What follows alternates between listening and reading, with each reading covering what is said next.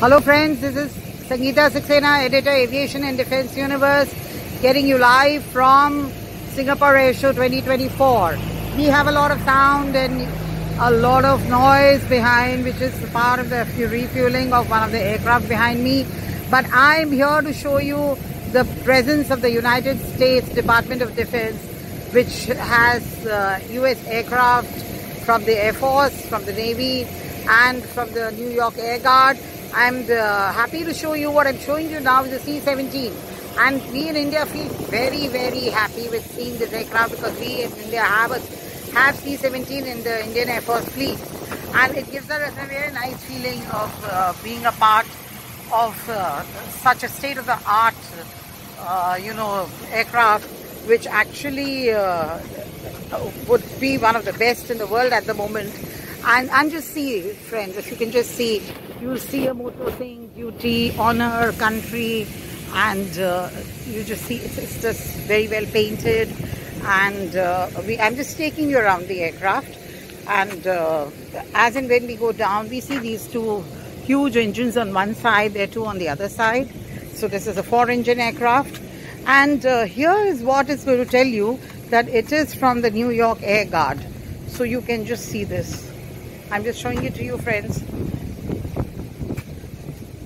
And as in when we go behind the aircraft and you see the tail, and you see just beneath it, let me just get you nearer. So you see an unmanned system, and this unmanned system is basically the aircraft model of MQ-9 Reaper, which is with the Air Force, the US Air Force, and it's made by General Atomics Aeronautical Systems with a Honeywell engine. This is an unmanned system which really works in unmanned training and manned-unmanned teaming. So I think it's the best example of technology. And of course you will see this here. We have the C-17, which is the Globemaster 3 of the US Air Force, and is made by Boeing, 4 Pratt & Whitney engines, PW100, and then you have, all the other details, and it's just wonderful to see this huge bird here. And as in when I go a little beneath, you will see this off-whitish aircraft, which again for us Indians is a great feeling of being one with the aircraft. It is the Poseidon, and we also have it an Indian version, P8I, in the Indian Navy, and here we have the US Navy Poseidon. So just see it, friends. It's one of the biggest, for the Navy. It's one of the biggest for the Indian Navy, one of the biggest things to have happened. And at the end of the day, friends, it helps in coastal maritime security, ferrying manpower, and it's been with the Navy for very long, US Navy, and then we in the Indian Navy have it. It has CFM engines, and it's generally 9 in the crew, so it can be 3 pilots, 2 naval flight officers, 2 electronic warfare operators, and 2 AW operators. And friends, if you see this, let me just show it to you. So it's a single engine on both the sides, so there are 2 engines. And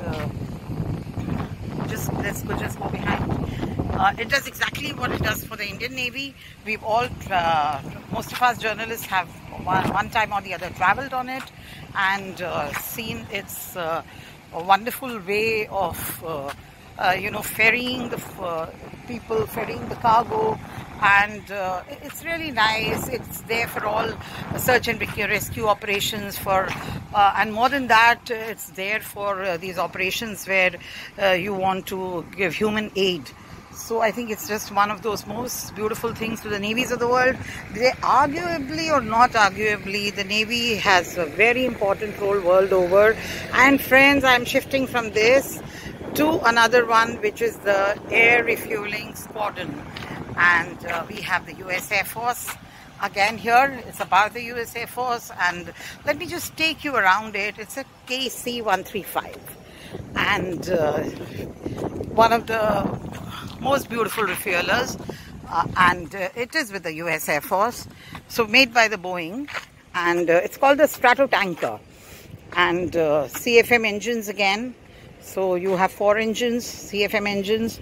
It has, it has a great job of, doing the refueling of the Air Force as well as other forces aircraft whenever the need arises. Always in attention, always ready, and it's a great thing to have happened to the US Air Force, and I'm sure US is looking forward to a great market for it everywhere else. Hence we see it here in Singapore.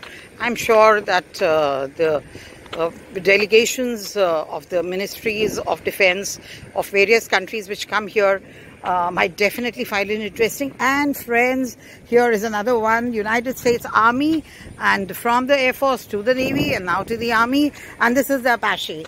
Apache, close to our heart because we also have it. And in the Indian Air Force, we've got the Apache with us. There's a squadron, and it's one of the most efficient